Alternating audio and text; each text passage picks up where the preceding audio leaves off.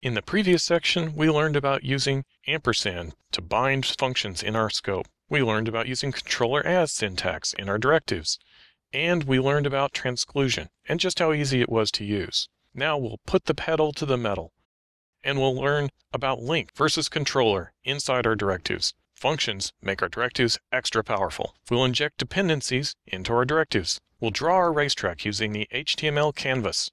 We'll coordinate our directives, making multiple directives work together, and we'll add our cars to the track. In this video, we'll learn about link versus controller in our directives.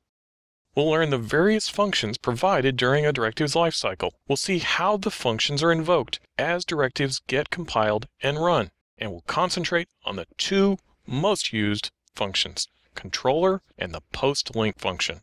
In the past, you've seen me make use of functions within some of my demonstrations because I couldn't achieve everything I wanted to achieve with just the scope and the template.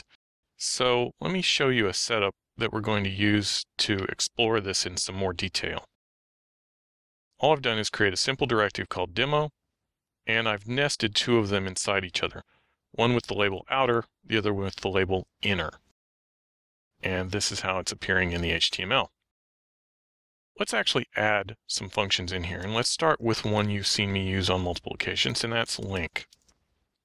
Now this is more sophisticated than the version of link you saw me use previously, because it's an object hash in this case. And the object hash has both a pre-link and a post-link function.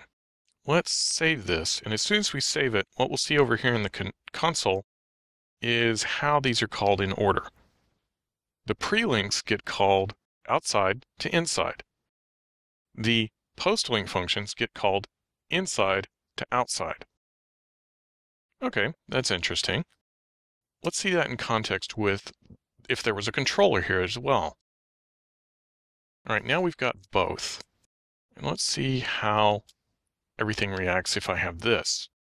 Okay, now I've got the outer controller being called prior to the pre-link, inner controller prior to the inner pre-link, and again, post-links are called from the inside out.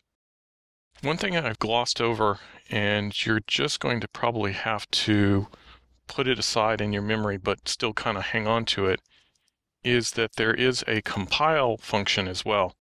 The compile function, if provided, has access to, for example, the template prior to its ever being used. That's handy, especially if you're doing something like ng-repeat, for example. But if you're not building that kind of directive, you may not use it in your first dozen directives, you may not use it in your first 100 directives. So it's really more of an advanced technique that's probably well outside of what we're going to deal with in rapid AngularJS directives.